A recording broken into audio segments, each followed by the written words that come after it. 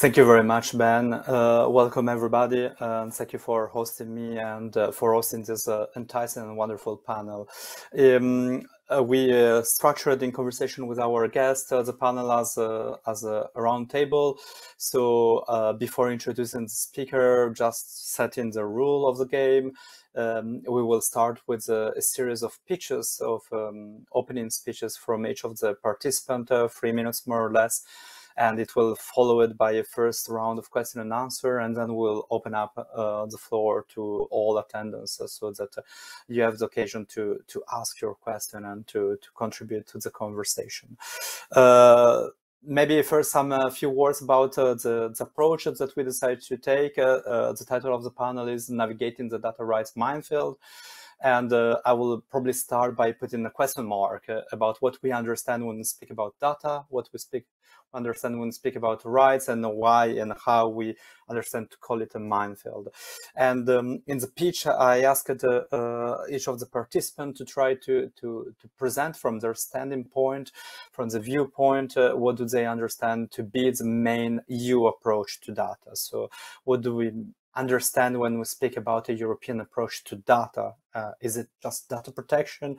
Is it a concern with artificial intelligence? It is something concerning infrastructure, digital sovereignty, and so on and so forth. So I would like to briefly introduce the speakers. We have 5 fantastic speakers today.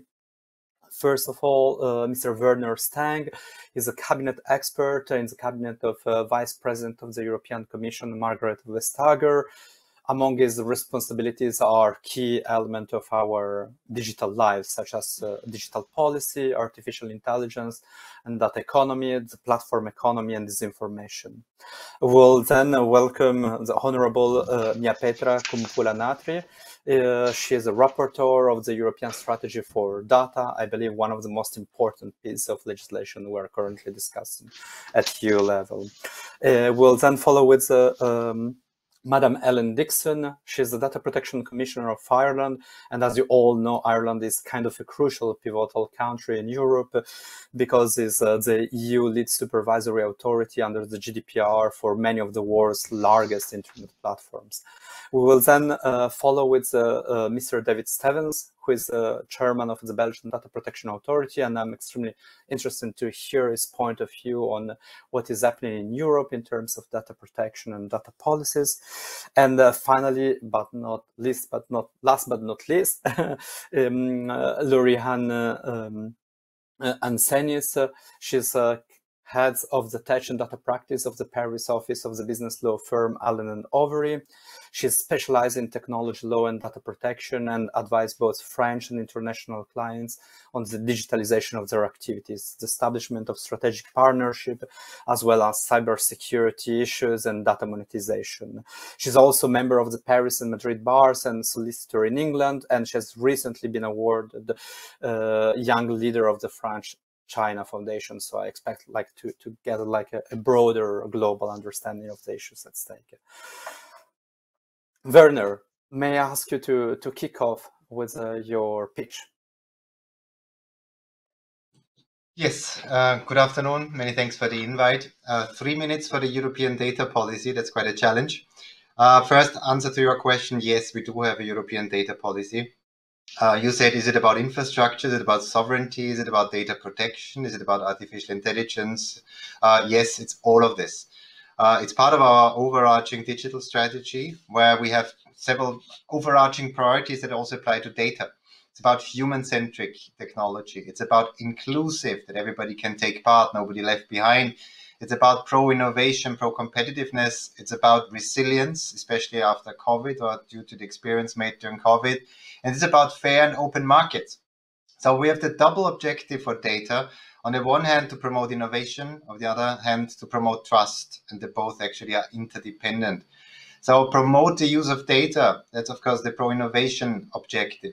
This is about making data available more than today. Lots of them machine-generated data, non-personal data, of course, also mixed data sets for companies to develop great services on the basis of data. Also for societies to benefit from data advances in terms of health policy, mobility, what have you. But then it's also to protect, but not just to protect, but also empower citizens. give people greater control over their data. That it's not just a question of being protected and clicking away your rights with a consent window, but actually making active use of your data, being control of that. What are we doing? We, of course, promote investment in the data economy, in cloud, and all the rest of it. It's part of the European Digital Decade 2030 policy program. But there's also a lot of legislation, just to name the headlines. There's no time to go into these. The Data Governance Act, to have trustworthy data intermediaries. The Data Act, to go into this question of data sharing, data rights, who should get what part of the data value chain.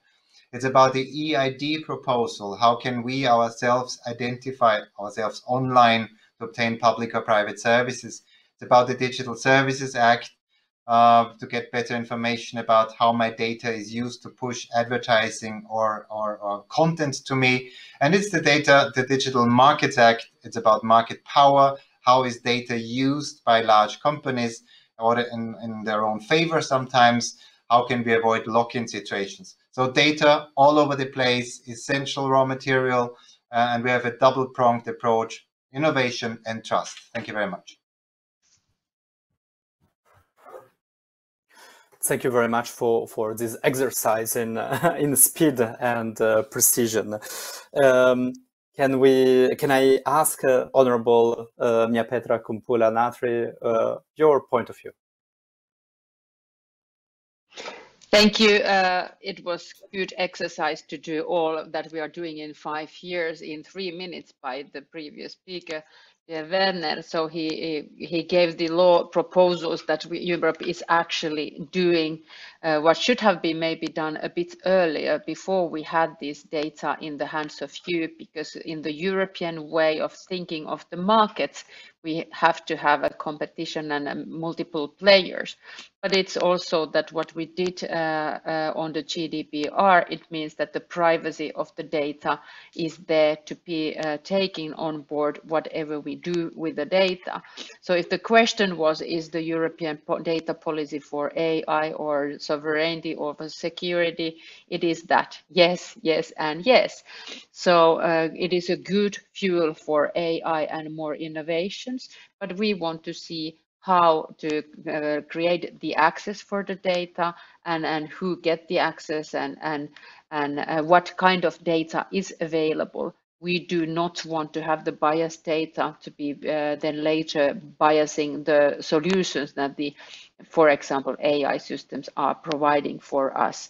So I also think that it is not a sector not to go to when the legislators want to have their say, because we live in the democracies and the power needs to be in the hands of people. And when the people have the data and knowledge and information in their hands, we can exercise democracies. So if it's in the power or hands of few only, and they are using it in the wrong way, we have the economy where only the wealthy or the money talks, and if it's in the hands of you as a governments only, it's some sort of authoritarian systems. So we need to have the people have a say also on the technology when and how and what purposes for it is used.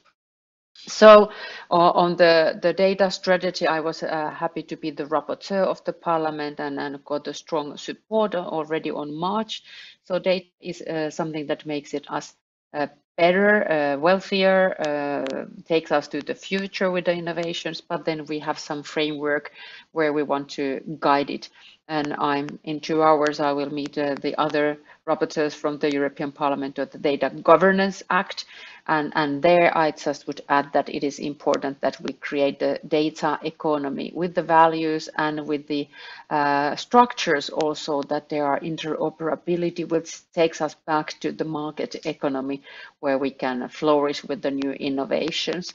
And also, I think the AI Act needs to be mentioned here, because it is also that what you can do with the data. And I think you have to be aware, and digital literacy, all that important things that we have to do as a citizens, but also we have to be able to trust on the products on the markets, like we want to trust on the vaccinations and medicines, also the high-risk AI applications, built on the data. So this is a scratch of the data thoughts I have. Thank you very much. Thank you again for your exercise. I know it was a hard one. Ellen, may I ask you to intervene?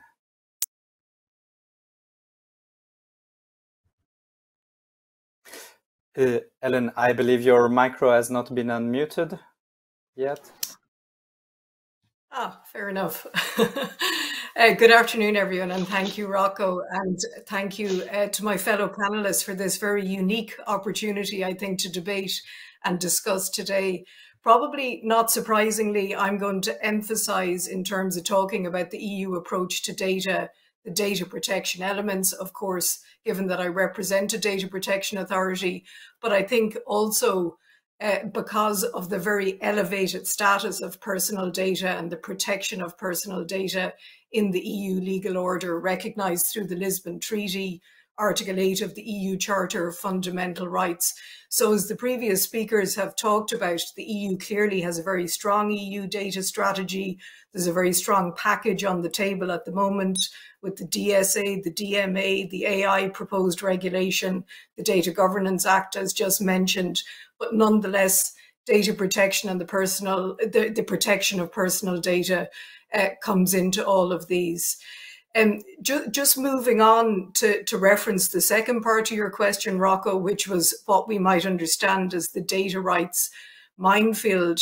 One of the comments I would make is that, of course, if you're a big internet platform that monetizes EU personal data, there can't be any doubt but that the GDPR, the flagship data protection law, applies to the processing done by that platform, that there's going to be a lot of media, academic, NGO and regulatory scrutiny, and that delivery on rights of individuals is going to be absolutely essential. So while I think we're moving into a phase now, happily, a phase that's going to bring us greater certainty in terms of the interpretation of GDPR, we're moving into a phase now where we see decisions of regulatory bodies like my own contested in the courts. And the positive side of that, as I said, is going to be certainty. So I think in one sense, there is no data rights minefield for the big platforms and those that the GDPR unambiguously applies to. There are challenges, which we'll talk about this afternoon, for them in implementing the GDPR, but at least there's a certainty in terms of its application. I think just as a finishing point, the comment I would make about where I see the data rights minefield currently relates perhaps to smaller players and operators that end up coming perhaps unintentionally under the remit of the GDPR. So maybe a local football club that implements a disciplinary process against a player, and that player complains to the Data Protection Authority. We end up looking at the disciplinary process and putting it under the GDPR rule and finding it doesn't comply.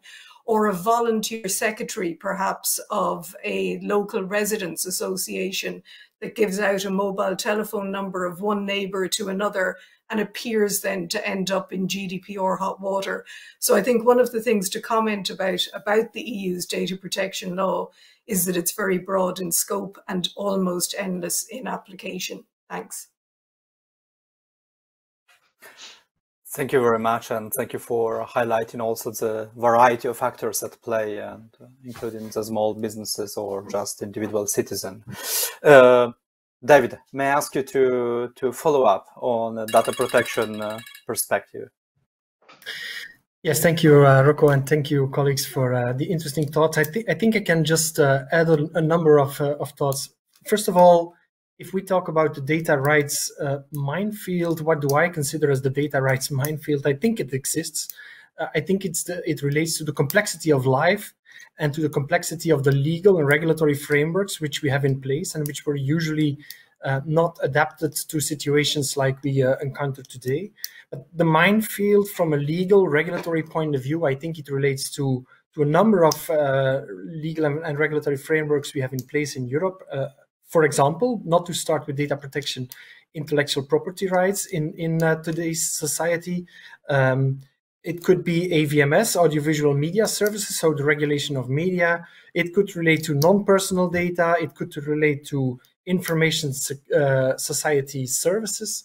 And I think those sets of regulation in Europe, which all date from different dates and all have different origin and all are moving targets in a way, the application of them to a complex life as we encounter it today from time to time is difficult. It's not only difficult for citizens, it might be difficult for companies to really find out what the precise interpretation to be given is. So I think there is a minefield. I think it's the complexity of life. Probably every generation has thought that their life was the most complex until now, and probably we think it often too. That's the data rights minefield from a legal and regulatory point of view. Of course, as the chairman of a data protection authority, just like Helen, I'm a strong believer of the potential of data protection, but I would make one remark. I'm not so sure that we are quickly moving towards legal certainty. I fully agree on the remarks which Helen made about some kind of de minimis rule. We should not embarrass too many different not too problematic situations, the local football team, and so on and so on. So we need some kind of cutoff border, I think, or threshold to which we don't want to apply those rules. Otherwise, and I think I'm in good company saying it, otherwise the GDPR will very shortly become, well, the most non-respected or neglected set of regulation at the European level. So the point I want to make, I think the GDPR, the application, as Helen said, is very broad, and it's that broad that it becomes difficult to really grasp what the consequences are. And so data protection and GDPR becomes a minefield in its own. And the reason why I was saying I think I'm in good company is because I read similar remarks in an opinion of the Advocate General. It's not the court itself, but it's the Advocate General saying that the current approach is gradually transforming the GDPR into one of the most disregarded legislative frameworks, and so on and so on. He says essentially we need to revisit the scope of the GDPR. And I think somehow we need to do that. There are very good basic principles in the GDPR. An application might be broader than what we have today. GDPR definitely has a role to play in the digital future of tomorrow. That's my thought. Thank you very much, David. And I see a lot of questions piling up already. Lauriane, may I ask you to follow up? Yeah, thank you very much, everyone, and nice to be with you today. I think indeed the topic of the day is quite broad, and perhaps to state the obvious, I think it covers both, if we look at the concepts, personal data and non-personal data. Personal data, obviously, as everybody knows, being any information relating to an identified or identifiable natural person, a data subject, and by identifiable we mean who can be identified directly or indirectly, for instance, by a reference number. When it comes to non-personal data, we are talking about what is basically not personal. So it can be really broad, and it's precisely set by the regulation on the free flow of data, which is at this stage probably one of the main legal instruments governing the circulation of non-personal data. If we look at the rights, we should probably make a distinction between the rights of data subjects, which, as my colleague pointed out, are clearly defined by the GDPR in the EU or by any other applicable data protection legislation, I mean national legislations in the EU. We should make a distinction between those rights of data subjects and the rights of businesses in a B2B context in relation to both personal and non-personal data. If we look closely perhaps at non-personal data, ownership of data doesn't really exist officially. This is the reason why I think we mainly talk about use and rights to use data, and I think this is the topic of the day. If we look at B2B relationships, because we have few regulations when it comes to non-personal data, what companies tend to do is to basically enter into contracts to protect their rights. and to define their obligation when it comes to that use of data. We see companies implementing assessment tools to identify key data, to balance their risk and rewards, and to actually clearly define their contractual rights in a contract. So perhaps to get into more closely into the data rights that the parties may allocate to each other in a contractual relationship. Answer to that question is actually not well defined, because it may depend on a number of parameters. These may vary depending on the transactions you're talking about, the nature of counterparties, the nature of the data at stake. Are we talking about valuable data, sensitive data? Are we including data flows in the transaction? Where is the data coming from? What is the source of the data? And then there is also another layer to take into account, which I think my colleague David has been pointing out, which is the other types of restrictions that you may have in relation to data. The data legislation on its own is not enough to look at, and I think data should not be looked at in isolation. There are other restrictions like IP rights, telecommunications rights, security requirements sometimes, who do affect data rights. So all of these elements should be taken into account, and really data rights, I believe, are at the intersection of many different considerations. And sometimes actually legal restrictions are not the only one to take into account. As we said before, security or technical solutions are also restricting rights as such. Thank you very much, Lorion. Now we move then to the second part, so rather the exchange, and I have some question, and I also hope that you will have question for your fellow panelists. And maybe I will start with what Lorion was just saying about the different kind of restrictions that applies to data, and to think broader than data protection, or to go beyond this data protection thinking that sometimes hamper or haunt European approaches. It's a little bit what David also was saying. And there is a saying in critical data studies that say that raw data are an oxymoron, that data always arrive cooked somehow. They are already pre-structured, pre-defined. And that the question is, how do we transform data rather than how do we collect data as they were just normal things that are given. So what is, like, from that perspective, the unicity or not of a European approach to data? Do you think that a European approach still is able to grasp the fact that data are not oil, or something that needs to be refined, or something that need to be cared, to be protected, and so on?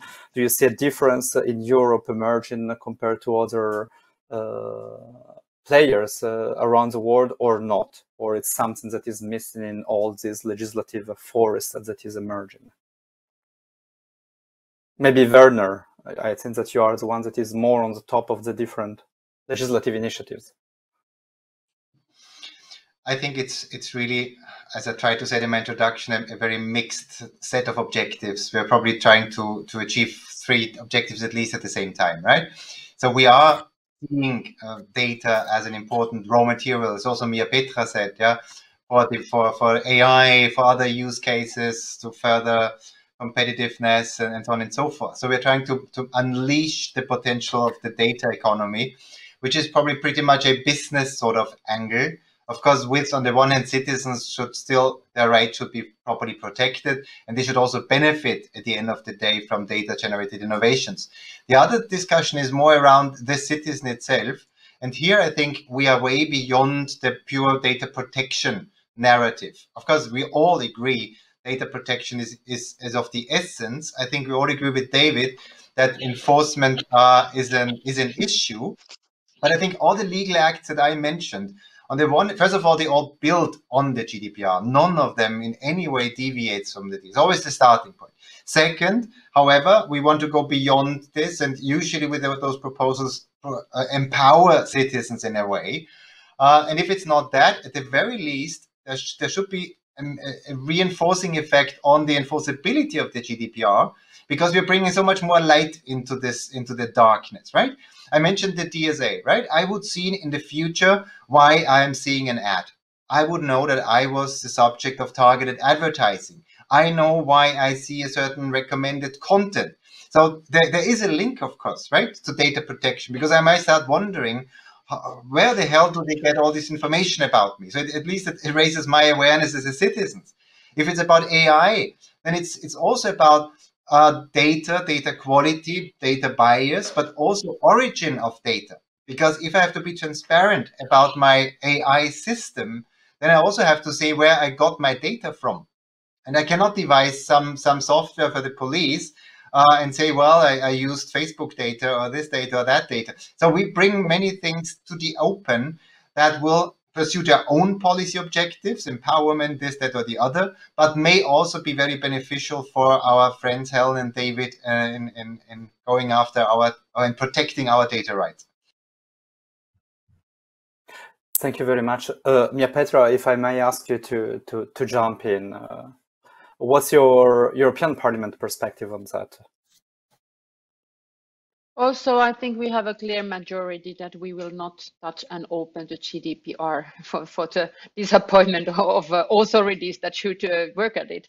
You were worried that there's too much work for the citizens. I think it's very much work for you as authorities, and I'm sorry for that, for the legislative size. But I think we have to have the values, and I do represent the values of the people. And then the value is that you know about your own data, and then if there is a hope to open the GDPR, it's more or less that how can I track that? So it's a common joke in between that I can ask the company that, hey, by the way, what data you have to me? That yeah, according to GDPR, they can fax it to me in 30 days. Nice. So it's not really what is the meant of the idea of the transparency. So it's also nice tests that where your data is going when you open the internet page, and then you maybe order something and give your email, and then this consent when you gave your email then distributes my data all over. So yes, this is the data, and it is a lot of work. I do understand that more resources should be needed to the authorities, but then on the local football club or other, I don't know, that discussion took place in Finland, where I'm at the moment, like in the time of the GDPR was introduced, and not anymore. Because I'm not happy. If you, the lawyers, are happy to give your information to a very small company, that please, you don't have to look after my privacy because you are small, then maybe you can freely do it. There is possibilities. But for that, the touching even the size, that because you are small, you actually can forget about my privacy and the way you handle my data. So this kind of argumentation, it's not very popular in the European Parliament. We want to stand for the citizens, and also I have to say that things are not forbidden. They are. There should be a lot of education on how to do so. The clarity is not easy when you do the complicated issues. So that message I take strongly back. But then having the idea that we would open it to make it like, if you are small, you don't need to pay attention for the privacy, these kind of wishes. I would suggest the Commission not to even to try to propose it to the Parliament. Ellen, I think I see where this conversation comes from, and I'd like to give you the possibility to further elaborate on your provocation. Let me call it like that. Yeah, and maybe I'll come to my provocation as the last point. I think I've slightly more hope than Werner and David about where enforcement of the GDPR is going, because I think the sooner we all recognize already it's a principles-based, technology-neutral law designed to be flexible enough to cover any scenario. And so inevitably, in the absence of legal precedents and very complex technologies, investigations are complex, they take time, but they're starting to conclude now, and we're seeing what is, I think, inevitable contestation in courts, and that's what's going to deliver the legal certainty of precedential value. So I think over the next couple of years, we're going to build up more and more of that legal certainty. I was thinking, as Miapetra was talking about, a very interesting debate in the Parliament recently where a derogation was passed to the e-privacy law that allows the platforms continue to scan for child sexual abuse material. And it was an incredibly interesting discussion and ultimately adoption of the derogation, where not everyone is feeling very satisfied at the outcome, and still there's a feeling that privacy is being invaded disproportionately in order to deliver on this good of routing out child sexual abuse material. So I think what this demonstrates is there are no black and white and easy cut answers, and that's why things are contested, are complicated. And if you're going to impose a massive sanction on a platform, you need your own investigation and legal reasoning. Well thought out. Probably nobody disagrees with that. But maybe just to come back then to the provocation issue and Miapetra's latter comments, I don't think for a moment I'm necessarily suggesting that the EU Commission would propose an amendment to the GDPR to eliminate whole swathes of data controllers. Actually, I suppose I'm more addressing myself, because one of the challenges in regulating under the GDPR is, of course, that we've an obligation to handle every complaint from an individual and investigate it to the extent appropriate, as well as doing the bigger systemic big platform supervision.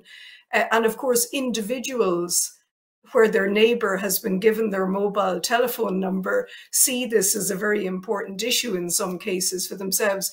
And so it's about us as regulators reacting proportionately to those kinds of cases that come to us very frequently through individual complaints. So thanks.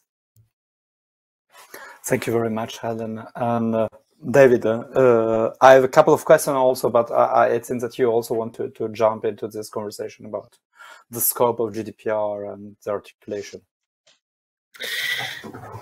Yeah, okay. To a large extent, I think I agree with what Helen says, that as data protection authorities, I also see it in my own authority that the obligation to deal with almost every complaint of a potential or of a citizen or a data subject is quite burdensome, and given that the resources are always limited, that's an area of problem also in Belgium, I think, and it plays for many of us.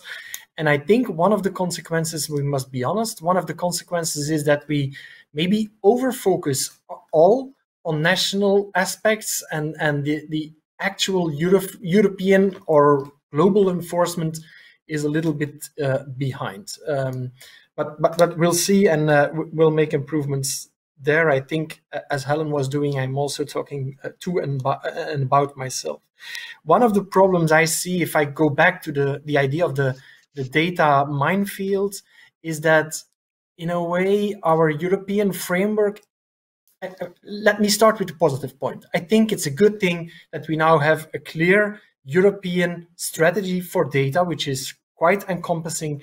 But if I look at the legal and regulatory text and the regulators, that the supervisors that exist, it's all quite fragmented. And actually the problems arise, or the minefield starts at the borders of every different piece of legislation or regulation. And the child abuse is one example, but there are many examples to be given.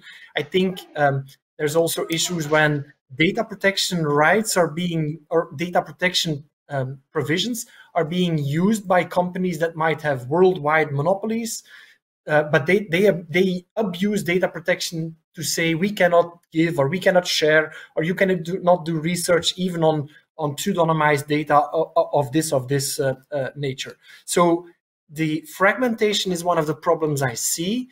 I'm not pleading for one big European data regulation and regulator, because we would be regulating entire digital or online lives, but we need to be aware of the fragmentation. And another area of concern personally in the Minefield idea is that we, to some extent, suffer pod dependency too. I think we are now discussing still a potential regulation on e-privacy because we had a directive on e-privacy, and before the directive on e-privacy, we had a directive on ISDN, and before that one, we probably had an even earlier version. So from time to time, we don't think as, I think, and I'm not blaming the Commission or the Parliament, but together we are not sufficiently thinking what is it we want to regulate and how do we efficiently do that?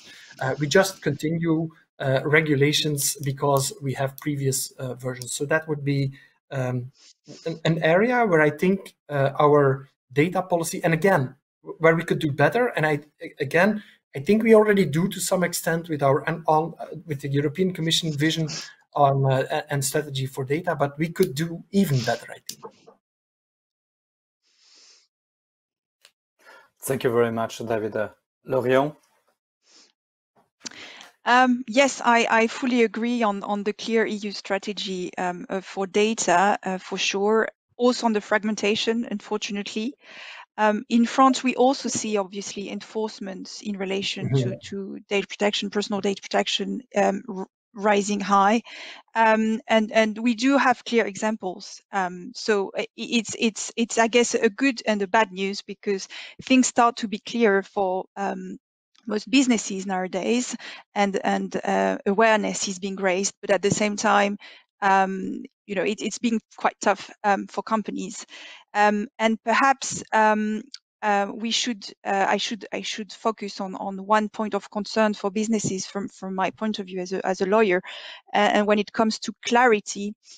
I'm not so sure about clarity, for instance, in relation to personal data transfers, which is probably one of the greatest area of concerns today for businesses, since the ECJ decisions or Schrems 2, as we are now navigating in a very complex environment where EU businesses, this is, I think, where really the complexity starts for EU businesses when they want to send personal data abroad in countries that do not provide for an adequate level of protection, and in particular the US.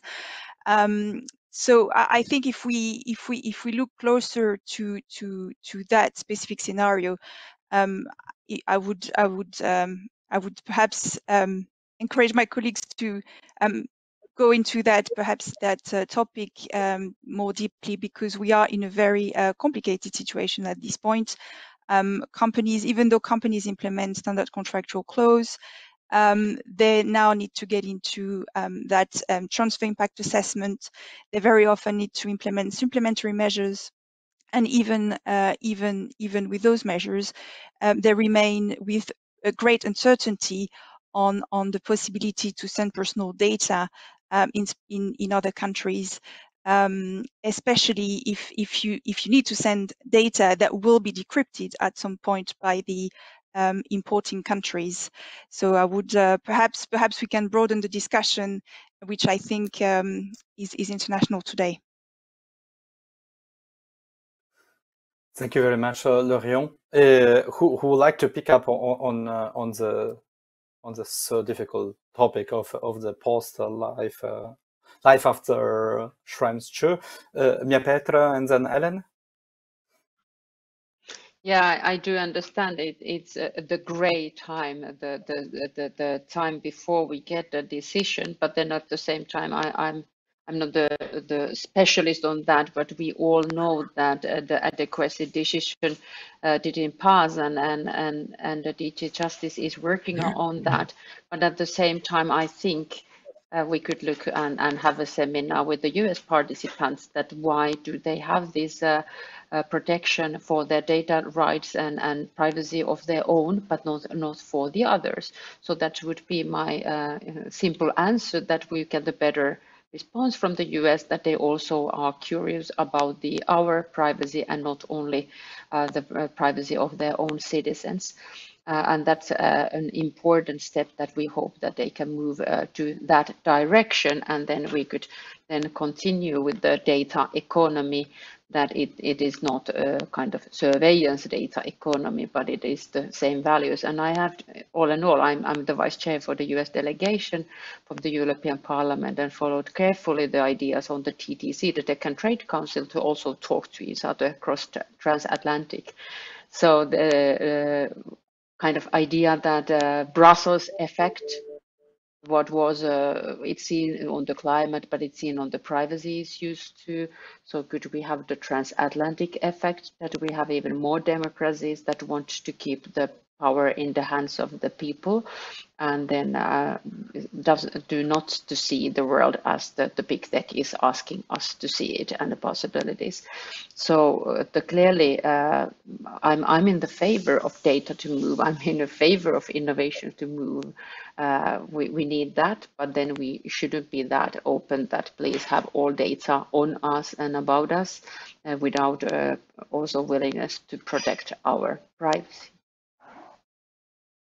Thank you very much. Ellen? Thanks, Rocco, and thanks, Lauriane, for bringing up this topic, because I think it's another interesting one that demonstrates the complexity of what we're regulating.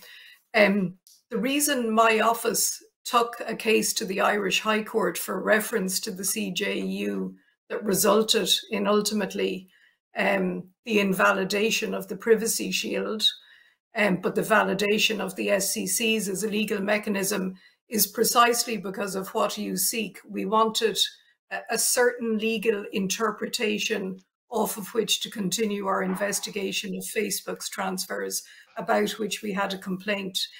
And the CJEU judgment has, of course, moved us on considerably in understanding, because one of the big things that it has clarified that was disputed prior to the judgment is that Articles 45 and 46, previously 25 and 26 under the directive, both still require as an outcome essential equivalence in terms of protection, and that previously hadn't been accepted. So there's more certainty about the very high standard that's demanded regardless of transfer mechanism.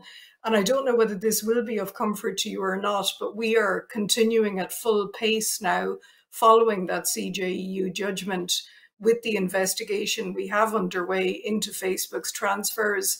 They judicially reviewed us.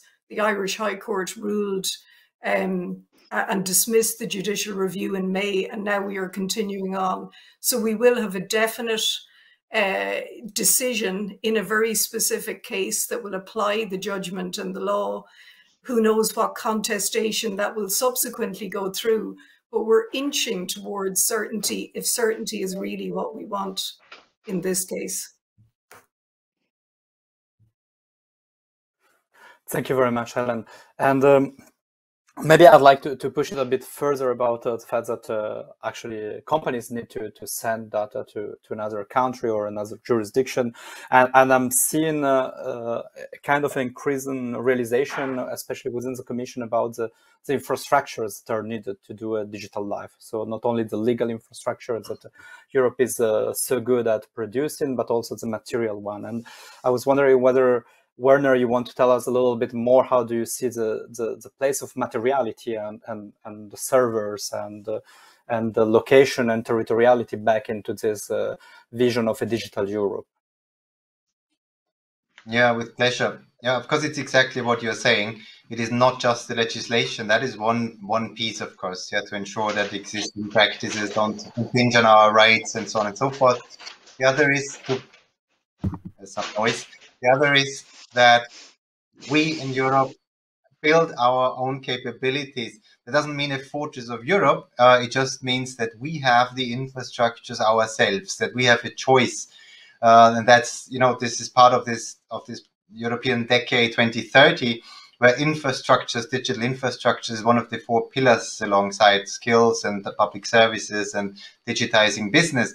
And within the infrastructures, not surprisingly, data and cloud play an important role. There's also obviously a lot of money flowing into building capacities, both from Europe, but also from member states in their recovery and resilience facilities or plans to implement those. We launched the European Cloud Initiative.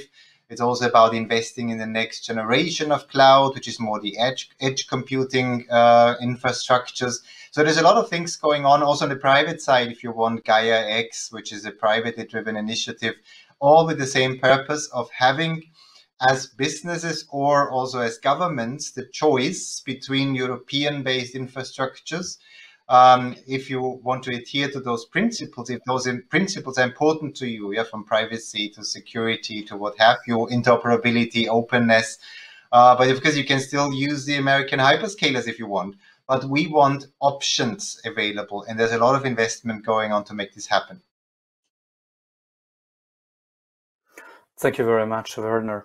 And I wanted to ask you also another question about how to say the difference between businesses. So a few of you hinted about the fact that we are not all of the same size, of the same power, of the same jurisdiction when we claim our data rights or when we have to navigate data rights. And I would like to push a little bit further on thinking about that and what are the implications. And I will start with the provocation. I remember during a similar panel a few years back, one of the big tech, I won't name it, providing training and actually infrastructure to comply with the European data protection to small companies working on their platform. So don't you also see a problem of leaving to big actors the role of creating a data protection culture if data protection turns into kind of a checkbox exercise in which is too detailed and everybody has to comply, so let's comply as soon as possible so we get rid of it to some extent. Don't you see also a risk in that who has money, who has the power, who has the platform and the infrastructure will push others to have their own understanding of data protection, which may be very different from the data protection understanding defended by the European Parliament, for instance? Maybe Miapetra, whether this is kind of a concern at the European Parliament of having lost the high ground of values, so to say, to the benefit of companies.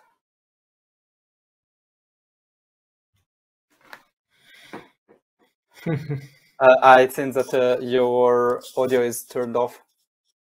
Yes, no, I was wondering then the value built in the whole chain of the data usage is the question that we also hope and wait the Data Act to deal with, also where the value is created and to whom it belongs.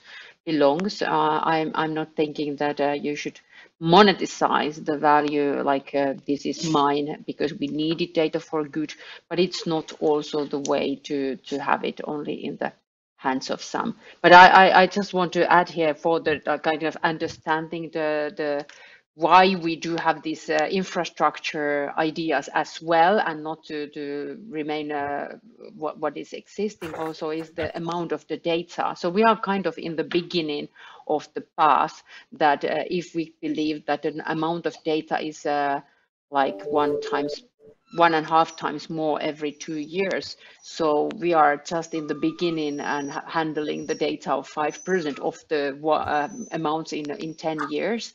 And that's why I think we do have possibility to step into and not to think that the data economy is here today. And that's why I'm very open for the ideas that new innovations will come, new actors will come, but then we have to have some rules for that. Thank you very much. Yeah. I don't know if there are other questions from the panel. David, I think so. Oh, no, okay. If you want to please. Please go ahead. I don't know whether I understood your remark well, but I thought I understood that you were implying that big worldwide players would be examples of the culture of compliance, especially in data protection. I think it's the other way around.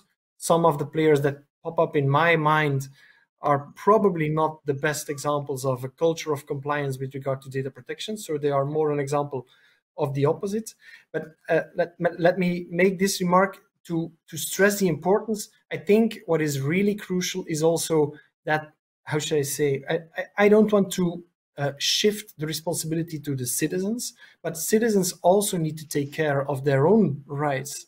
And citizens really should, we all should, everybody listening and watching should once do an access request with Facebook or with Google just to see what you get. It's amazing, because I'm surprised when I hear that in Belgium, Belgian citizens are surprised that their Google Smart Assistant, or what is it that you put into the living room, that it would be listening into them.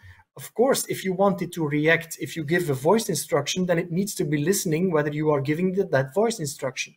And there are definitely ways of doing that proportionately, and there are definitely ways of doing that disproportionately. But people are not always sufficiently aware of their rights or of the real risks. We don't want to frighten them. Think of the imaginable success of the aging app, which was an app where you upload a picture and then you see yourself in 20 years or in 50 years from now, if you're young enough. And people were all using it, but it was a Russian app, and we don't know where the data went. So people are not always sufficiently aware in the area of data protection of the real risks. I think it relates, and then I will stop. I think it relates to a human characteristic we have, and I've said it before. We have very much difficulties in making a judgment or a correct evaluation when we have a short-term benefit and a long-term cost. And that's exactly what we each time have in data protection. Shall I use Google Maps or shall I use my car's navigation? Well, Google Maps from time to time is easier. And that's the short-term benefit. The long-term cost, nobody knows. And that's a problem, I think.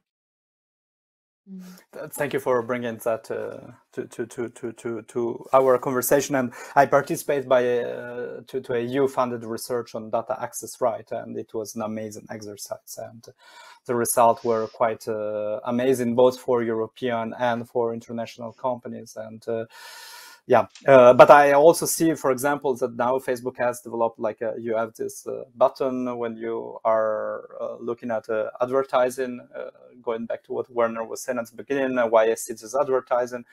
And I always found the reply like quite boring and definitely not the precise one. I keep being marketed as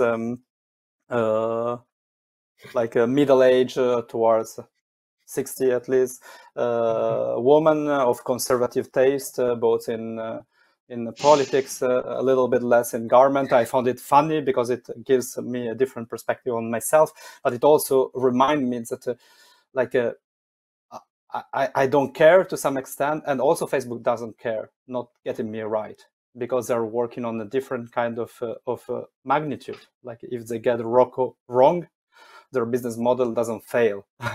And in that sense, I think that there's a difference of understanding of what is at stake for people. If I get stopped at the border and searched, even my short-term impact is very strong, because I can miss a flight, a job opportunity, and something else. So in that sense, we're not always talking about the same stakes for everybody at play.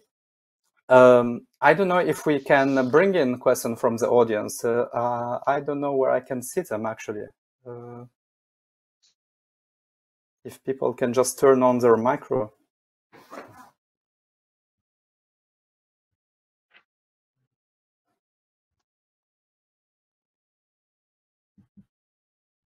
Otherwise, please do not hesitate to ask each other other questions. I think that we are still having a few minutes and quite a lot of material that you have brought into your first round of presentation. So please.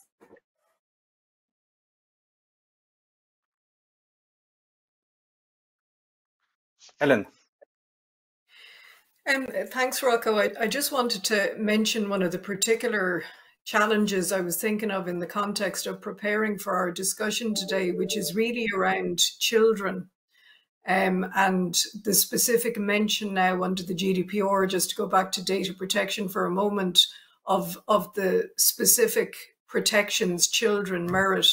Although, of course, as we know, the GDPR didn't spell out in very clear detail because of the technology neutral approach that it takes.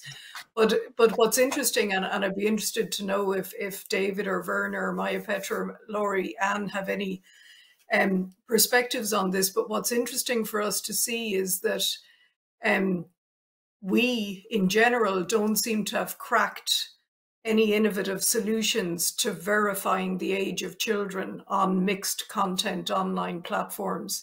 It just doesn't seem to be possible across jurisdictions, cross platforms, cross devices. There is no interoperability, and yet we're all agreed children need to be identified on those mixed content platforms and protected.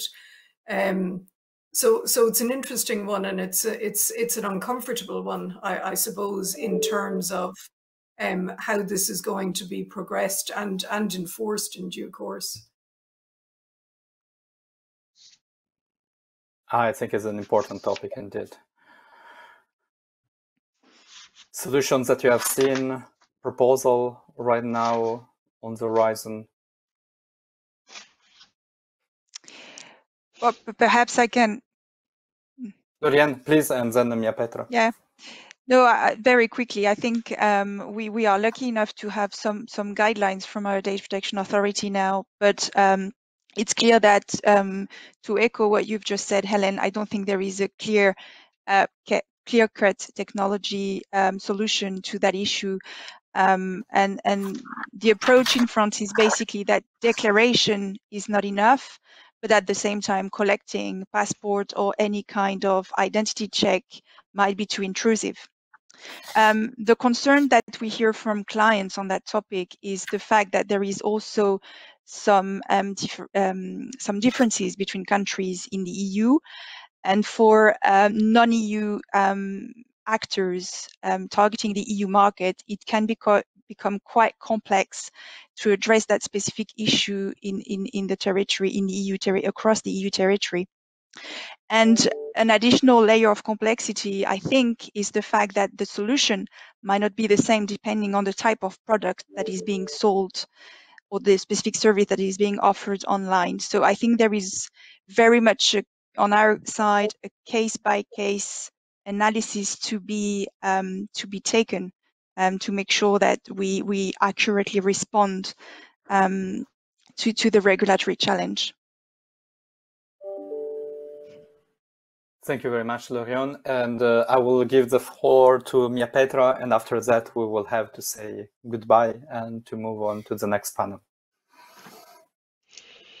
Yes, it's very important and difficult topic, and as you mentioned, the derogation for the e-privacy that also Parliament approved was not making many parliamentarians happy at all, but we saw it as a pressure for the big tech and hard lobbying, because the derogation was done for the child pornography Facebook mainly, that they cannot use some tools that we're using before, because we wanted to have more openness and transparency.